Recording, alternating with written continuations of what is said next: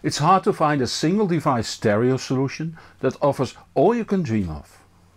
The Cocktail Audio X35 on review here doesn't offer that either, since you luckily still need a set of loudspeakers.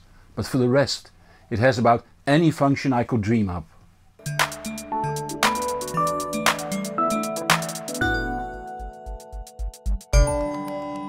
How do you categorize this machine?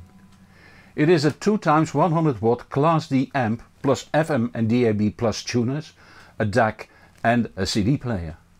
Add storage and it's a ripper, streamer and burner.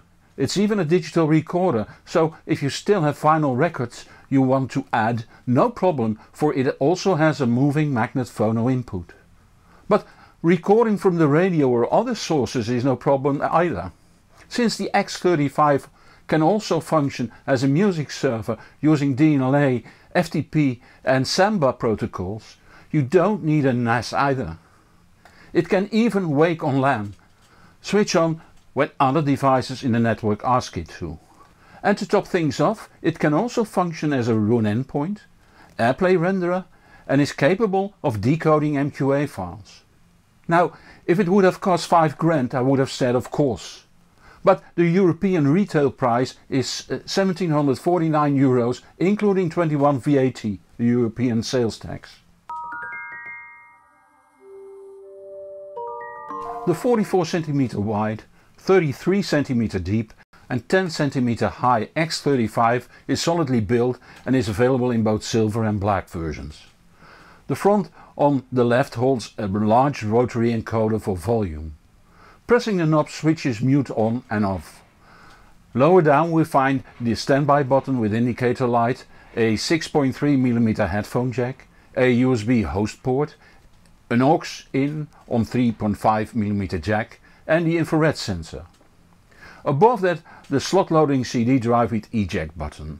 A large section of the front is occupied by a 7-inch TFT color screen that has a resolution of 1024 by 600 pixels. Right of that a rotary encoder to scroll through the menus. Pressing this knob will select the highlighted menu option or pause the player when in playback.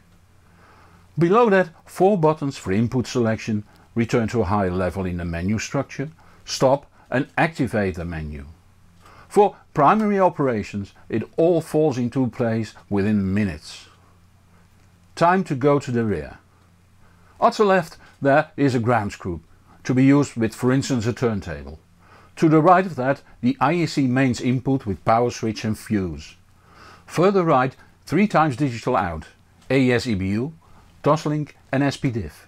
Then the analog preamp output, 3 digital inputs, again AES EBU, Toslink and SPDIF, and a stereo analog audio input.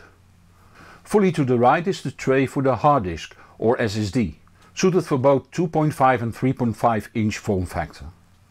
Above that 2 USB 3 connectors for external storage devices, 1 USB 2 for hooking up an external DAC, an HDMI connector to send both the user interface screen and audio to a TV or AV receiver in 720p, and an RJ45 network connector. Then a moving magnet phono input, an F connector for the antenna and 2x2 speaker binding posts. This might be intimidating to some, but if you think of it as opportunities and take it step by step, it will all fall in place. For a device with this many functions, there still is quite some room free inside. That's not due to an economical design though. On the left we see a double power supply for the processor board and drives. The audio is fed by a toroidal transformer, while the rectifier, stabilization and capacitance is situated on the audio board. A solenoid switches off the power to the audio board when appropriate. The audio board is partly hidden behind other boards and carries the phono input board and a small vertical board that holds the tuner. It must also hold the ESS ES9018 K2M Sabre DAC chip that can handle digital signals up to 32 bits 384 kHz. Further to the left the power amp. This is a 2x100 watt in 8 ohms Class D amp. allegedly based on Texas Instrument components. I couldn't verify this without taking the unit further apart. Completely on the right, the processor board, which holds the dual-core ARM Cortex A9 running at 1 GHz with 1 GB main memory and 8 GB storage on eMMC, the more economical sibling of SSD. A SATA port is connected to the hard disk slot that is situated beneath the processor board, and a second SATA port is connected to the DVD-R slot drive that is mounted towards the front. This is a readily available LG drive. Other parts mounted on the front are two PCBs holding the rotary encoders and the board holding the driver electronics for the screen. It all shows the modular thinking of Cocktail Audio.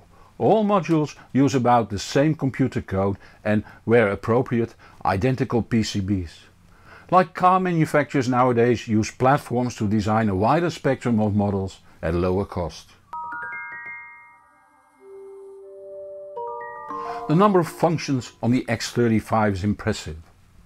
Of course, it is an amp with built-in DAC that has the aforementioned 2 analog and 3 digital inputs, plus the internal radio, digital player, AirPlay and Roon render functions. But let's start with ripping a CD. The review sample came with the optional 3 TB hard disk, so there is ample space. After inserting the CD, the display shows the album and tracks it found and offers to change the file format to be used. I chose FLAC and accepted the metadata, and the ripping started. It took slightly more than 8 minutes to rip.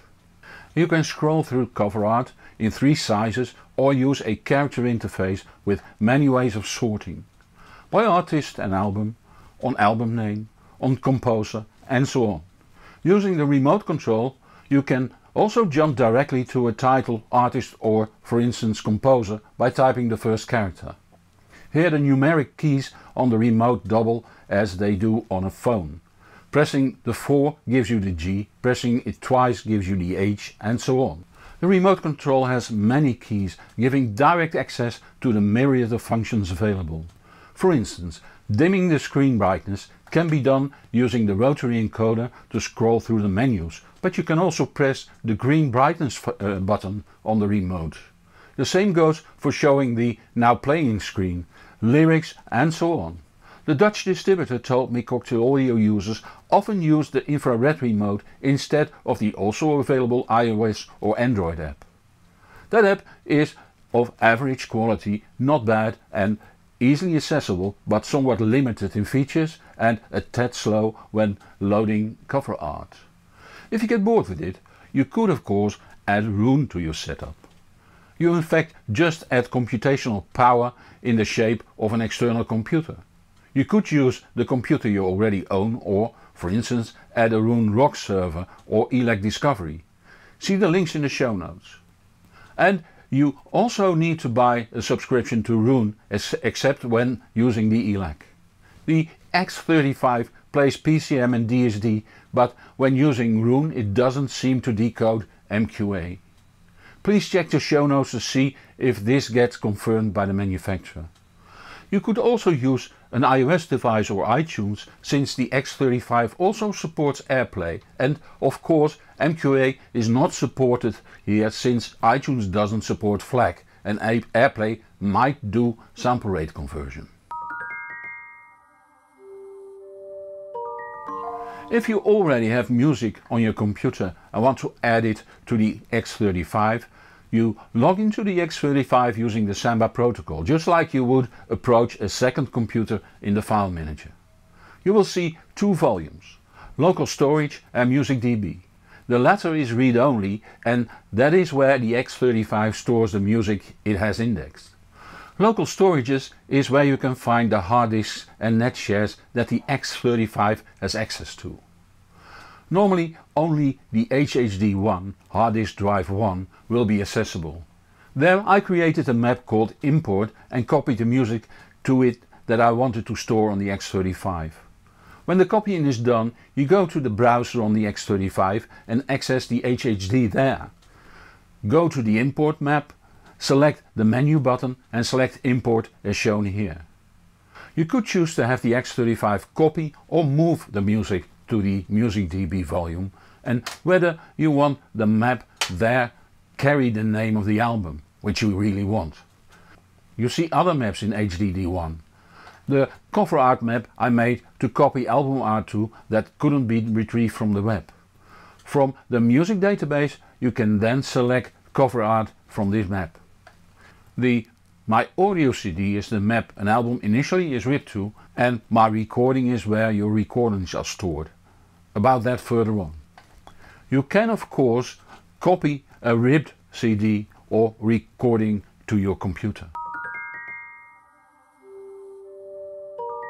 All the inputs can be digitally recorded to the hard disk or shared volume on a NAS computer.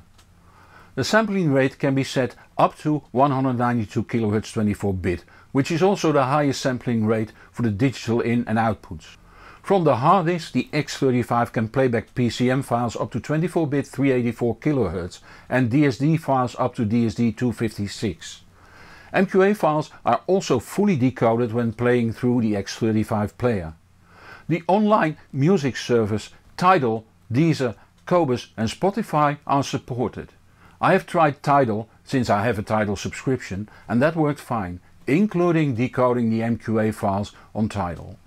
I suppose the same goes for when using Deezer when they start streaming MQA, which will be soon.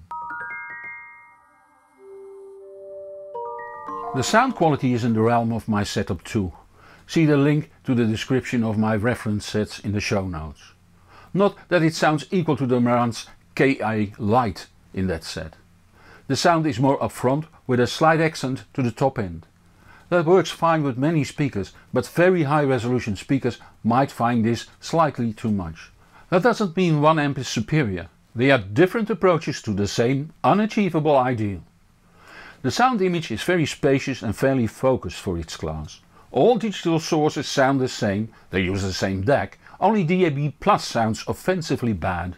But this is due to the limitations of DAB+ and not to blame on the X35.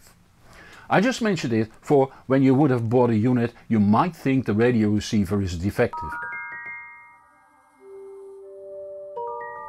I had not planned to review the X35, but the unit was suggested to me by the distributor for a keynote I did on Roon for the Audio Association Midden-Nederland.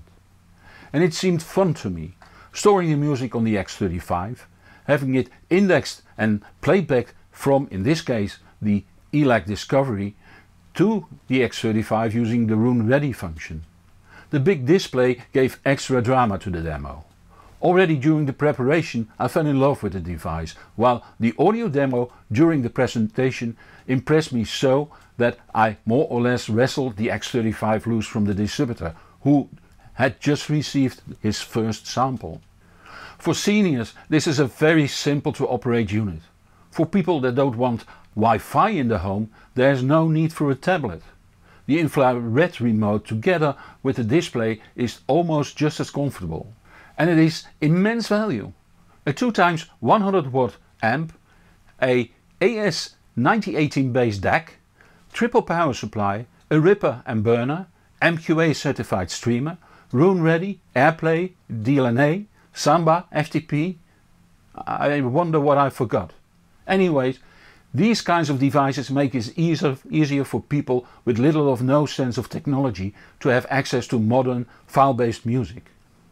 And it might be time for me to review more of these devices, provided I can find them and get a review sample on loan. So stay informed by subscribing to this channel or my newsletter, or follow me on Twitter, Facebook or Google+. See the show notes for the links. If you have a question, post it below this video, but please don't ask me for buying advice. See my About Questions video to find out why. If you like this video, please consider supporting the channel through Patreon and see super exclusive videos too. Just $1 a month will do. The link is in the show notes. And don't forget to tell your friends on the web about this channel. I am Hans Beekhuizen, thank you for watching and see you in the next show or on the hbproject.com. And whatever you do, enjoy the music.